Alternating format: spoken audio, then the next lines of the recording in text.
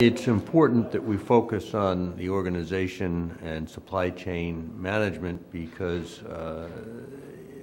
first of all, there are two parts to this answer. First of all, the industry competitiveness has everything to do with the overall fabric of the industry, from the prime contractors to the subcontractors, and the synergies in that working relationship.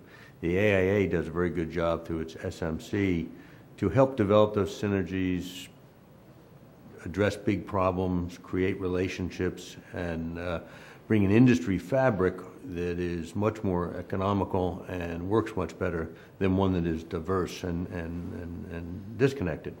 Right. I think they participate for the same reason that the small companies do, and that is to get a better sense of the suppliers that are out there, the relationships that they can develop, to give their message to suppliers, to bring suppliers into operational strategies that will be more likely to benefit them in strengthening their supply relationships.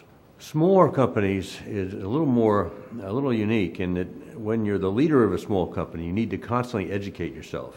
And that education is difficult to come by. You don't have a lot of training and you don't have a lot of resources to find out what's going on in the industry. Coming to SMC meetings, AIA meetings, you very quickly get updated as to what's going on in the business, who is in the business that you can work with, what the trends are, what the best practices are, what your competitors are doing. So it very quickly brings you into what's happening in the business.